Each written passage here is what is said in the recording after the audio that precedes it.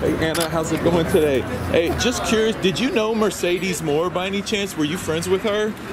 Yes, I knew her through social media. Beautiful girl, rest in peace. I was sad to say I couldn't do It is. Have you spoken with her family at all? Do they know any more about what happened? I haven't spoken to anyone. Really? Okay, okay. In lighter news also too, how you feel about Soulja Boy getting kicked off of Donda? He's pretty mad about the whole situation. Yeah, that's crazy. There's a whole bunch of stuff going on with it. I don't know. The album is dope though. The album is dope.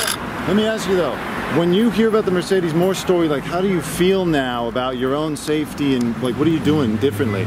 I mean, I'm definitely taking cautionary measures. That stuff's really scary. People don't understand the social media. You have to make sure that you are always making sure that nobody knows where you are. Even just posting up places, you have to just post like after you leave, whatever the case may be, because that shit is scary.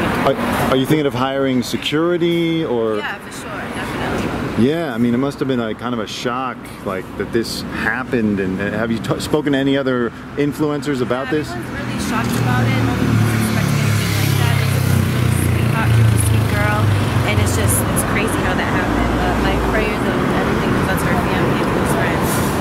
What would you like to say to like your followers and the followers of influencers who feel like, oh, I know that, you know, like, because it looks like it was a stalker. Yeah, I think it was a stalker. I would just say just be careful.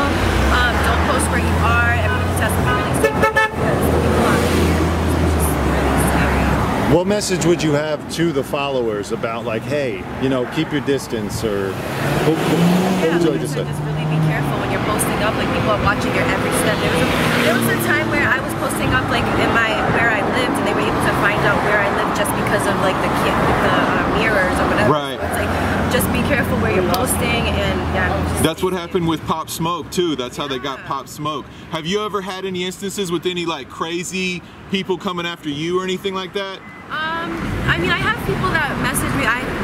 Luckily, thank God, I've never met anyone that's done anything like that. But I mean, there's definitely people that leave scary messages constantly. So I make sure I Do you have any new projects with Jody Joe coming out? Are you guys still friends? Oh yeah, that's one of my best friends. We're cool, but we're just working. Okay, awesome. Okay, Well, and if you could say one thing to like your most ardent, like your biggest fans about like the ones that want to meet you, what would you say to those people? I mean, whenever I'm doing an event or whatever, that's probably the best time, so everyone's safe and we're in a good, safe place. But yeah, just everyone just be careful out there, seriously. Just keep your head on a swivel and just would you do a fan meetup anytime soon? Yeah, for sure.